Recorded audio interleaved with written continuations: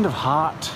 We're walking to class right now, and this morning it was all cold, so I didn't think I would need to worry about being too hot. I'm also trying to avoid using Filmic Pro, so I'm still using the back-facing camera so I can do this. But it's hard to tell if I'm in the shot this way. How long do you think before what I'm doing right now makes enough money that I can just hire a camera person to follow me every day, all day? Do you think Charles Tribby makes enough that he could hire a cameraman? Yes, I definitely think Charles Tribby makes enough that he could hire Charles Tribby should hire a cameraman.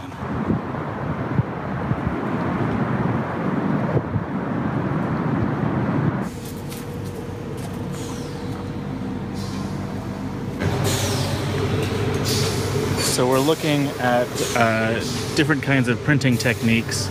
One's called discharge, is that right? Yes. And the other is? HSA is the other method we use. HSA, which has an undercoat and then the white goes on top of that, so correct. it's Yeah. brighter? Right, makes it more opaque.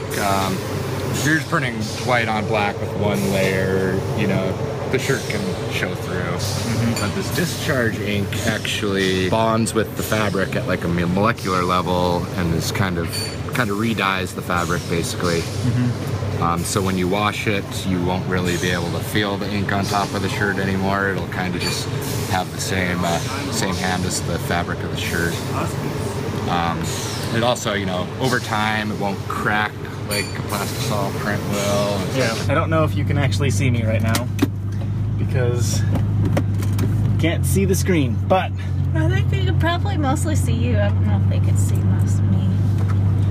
it's a mystery. I don't know if I explained this already, but the main point was we're trying to figure out if it was worth going for the dual coat thing because it gets a slightly brighter white, or just paying for one ink that is ever so slightly not as bright. I think the single ink discharge thing is fine. It's kind of a trade-off because with the discharge inks, it'll never crack because it's actually changing the color of the fabric. With the technique where they have a base coat and they put the ink on top, when those get old, they crack. So you're basically choosing between it eventually cracking or fading away. This is an impossible place to turn. Yeah, what are you doing?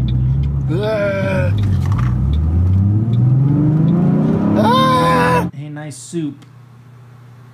Look at my soup.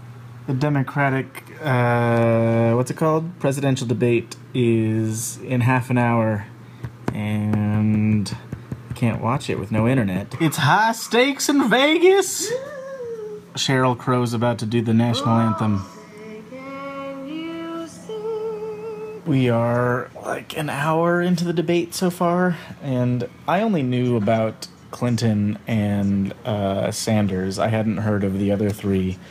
And so far, the other three haven't done anything to make themselves seem good. I still don't even really know their names. It seems to me at this point that the Democratic race is just going to be between Sanders and Clinton. I guess it's not too late for Biden to get involved, but there's just not a lot of energy coming from the other three people that are involved in this debate right now. This is Lincoln Chafee, and he does a really good job of sounding completely different when he's reciting his rehearsed lines and when he's actually talking off the cuff. Neither of those performances is very satisfying. When he's reciting, he sounds pretty wooden. When he's not, he sounds like he doesn't really know what he's talking about. You've heard a lot of promises up here. You've heard a lot of rhetoric. This guy is Mr. Webb, and he spent most of the debate complaining about not being given as much time to talk as the other candidates.